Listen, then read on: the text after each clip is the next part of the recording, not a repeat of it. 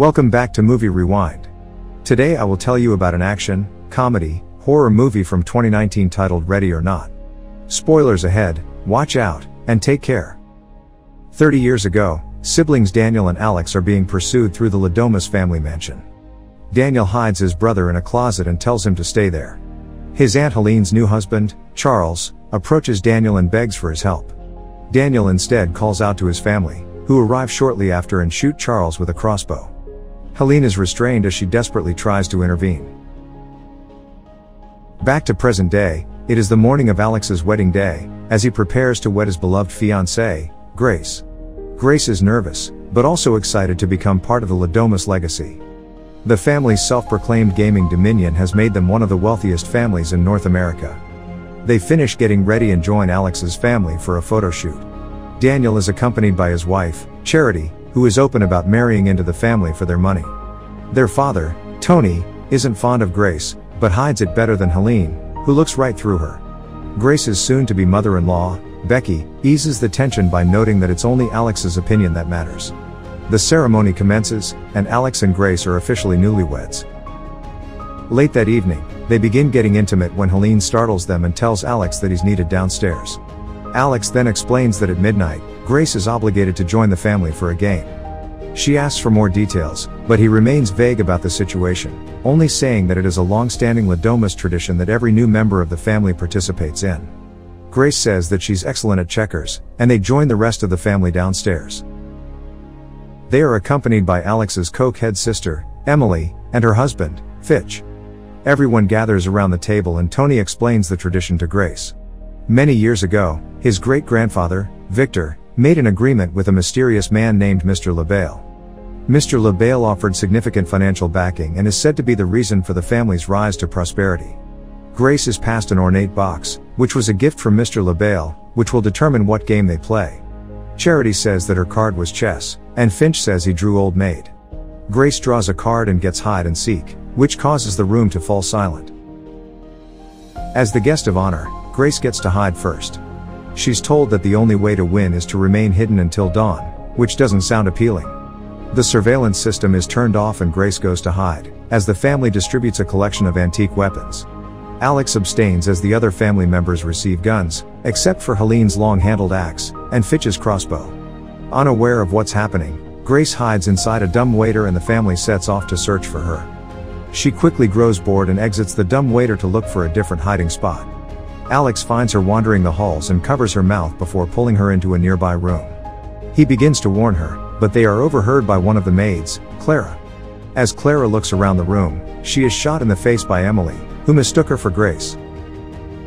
Hearing the gunshot, the rest of the family shows up and finds Clara dead. Alex pulls Grace into a nearby room, where he explains the truth about the game. Their version of hide and seek means they have to hunt Grace, then kill her in a ritualistic sacrifice. They believe that failure to do so before sunrise will result in the entire family's death. Grace is horrified, but Alex promises to get her out safely. Now understanding the gravity of the situation, Grace swaps her heels for a pair of sneakers and tears off the dragging fabric from her dress. She walks cautiously into another hallway but runs into Tony and Helene, who are disposing of Clara's dead body. Emily, fresh off another line, shows up and recklessly shoots at Grace, missing badly and nearly shooting her own father in the process. Grace hides in the billiards room where Daniel walks in and finds her. He could care less about the game, however, so he pours himself a drink and gives Grace a head start before alerting the others. Now that Grace is aware that she's being hunted, the family reconvenes to discuss a plan. Emily swaps weapons for her husband's crossbow, but accidentally shoots another maid with an arrow to the head. Helene is offering her ideas when she gets distracted by the maid, who is on the floor but still alive, so she decapitates her with the axe. Meanwhile, Grace finds a rifle and ammo belt, and takes it with her to the kitchen. Alex goes to the control room where he turns the cameras back on and tries to unlock the doors and windows. The butler, Stevens, begins making tea while Grace hides nearby. She loads the rifle and goes to shoot him when he blocks the door, but he tells her the ammo is only for decoration. Grace smashes the teapot over his head and runs out of the kitchen. Alex sees the altercation via the surveillance system and manages to unlock the doors and windows.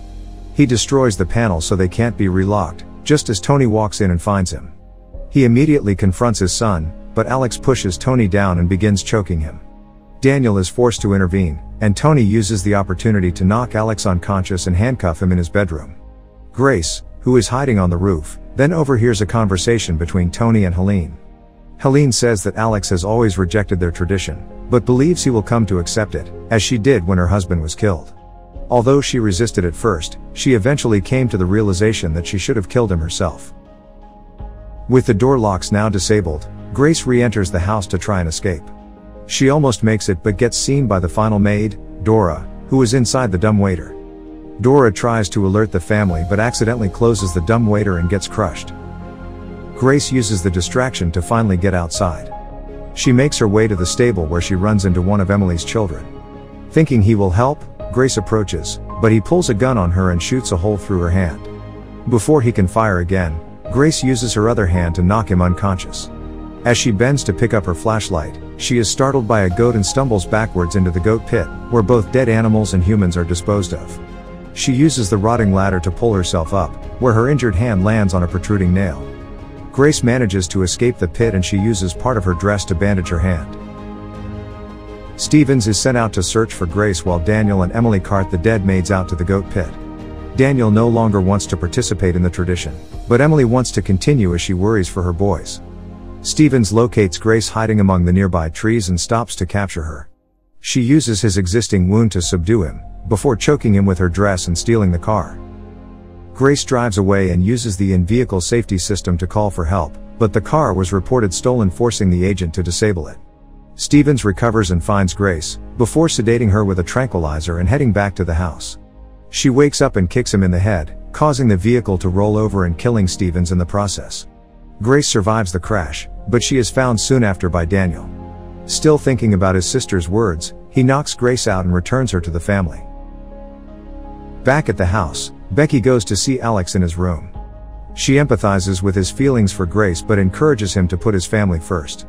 Alex, however, asserts that the entire tradition is psychotic. He says that nothing will happen if they refuse to play some archaic game, then threatens to kill his mother if anything happens to Grace.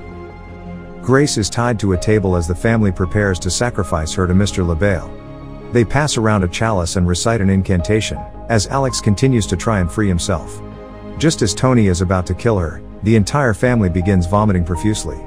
Daniel, who had contaminated the chalice, frees Grace and leads her out of the room. Charity intercepts them in the hallway, refusing to let anyone jeopardize her future in the Ladomas family. Daniel refuses to step aside, so she shoots him in the neck. Grace is able to pry the gun away, but it's out of bullets, so she knocks Charity unconscious and flees the area. Becky finds Grace nearby, and begins choking her after missing with an arrow. Becky then gets on top of her, however, Grace extends her arm and grabs Mr. LaBelle's box. She bludgeons Becky to death just as Alex arrives. Realizing that their relationship is certainly over, Alex turns on Grace and gives her up to his family. With dawn rapidly approaching, the family rushes to complete the ritual. They join in holding Grace down, and Alex raises the dagger to kill his wife. Grace breaks Helene's grip at the last possible moment, turning to take the dagger on the shoulder. She jumps up and points the weapon towards the family, as the sun begins peeking through the curtain. Helene rips the curtain open as everyone prepares for their impending doom.